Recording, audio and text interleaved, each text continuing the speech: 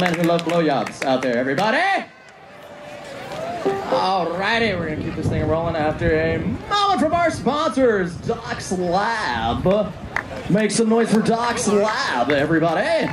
The Stillman Productions, FCC Free Radio, which I've been on many times. Make sure you support them. Hello. The Punchline and Cobb's Comedy Club. I'm standing on the right side of my last comedy album, Vasectomy Money. It's called Vasectomy Money. You can go on iTunes, pick that up. Shameless plug for me. Anyways, U.S. Pure Water, Rock Medicine, Reality Check TV, SF Wreckin' Park, 3 Still Standing, Photos in, a Flash. And now back to our regular scheduled comedy show. Ladies and gentlemen of San Francisco and Golden Gate Park, you ready for your next comedian?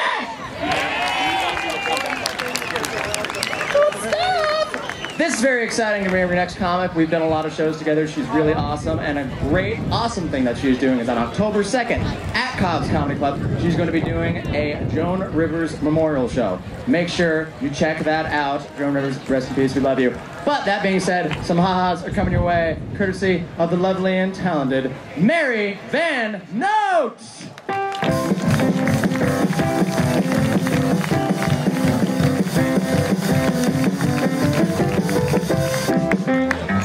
Thank you! So good to be here, this is awesome! So my boyfriend's super stressed about being broke, which makes me just super stressed about finding a new boyfriend. It's tough. I saw a book at the grocery store. The title was Men Who Knit. And the dogs that love them.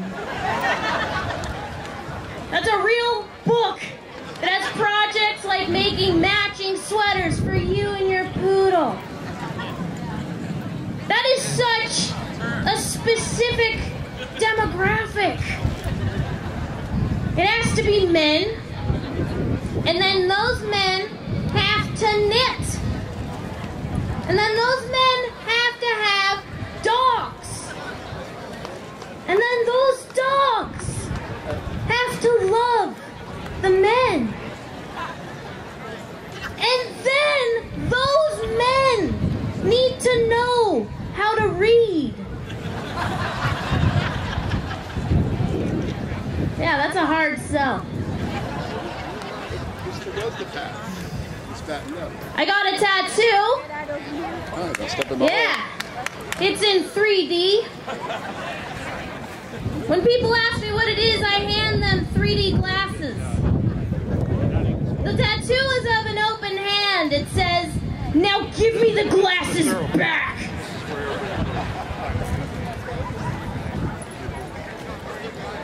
I went to Canada, and I got stuck in customs for 4 hours. And when the customs guard finally let me go, he's all like, "Please come back to Canada." I said, "I'm never coming back." No, sorry. It was more like, "I'm never coming back."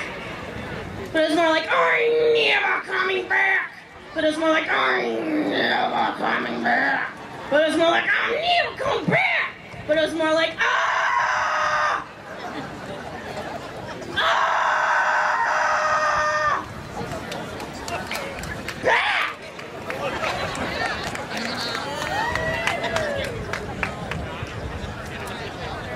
You guys watch Cron 4 News? Cron 4 Local News? Yeah, I watch it. I noticed something though. The Cron 4 News women dress casual. They wear ill-fitting synthetic fiber sweaters. Sweaters! Wear some lapels. Oh, there's some like ISIS scary and stuff. I have a hard time believing you when your 50-year-old tits are hanging out of your one size too small Gap sweater. It was probably made by children in Sri Lanka. Cron 4 News women can't dress. The Cron 4 News fellas are just stupid. This one guy was reporting, he said, "Luckily there were no innocent bystanders." Yeah, bystanders, right? I was confused because he was wearing lapels. Believed him. That joke was brought to you by our Comedy Day sponsor, NBC Bay Area. I'm actually a good person, and I did a good thing recently. I donated blood. Give it up for that. That's a really good thing to do for the community. Yeah. To be honest, it was just super convenient because it was coming out of my vagina anyway. Yeah, the guy at Goodwill didn't even appreciate it. I'm like, that's a gallon. Save some lives.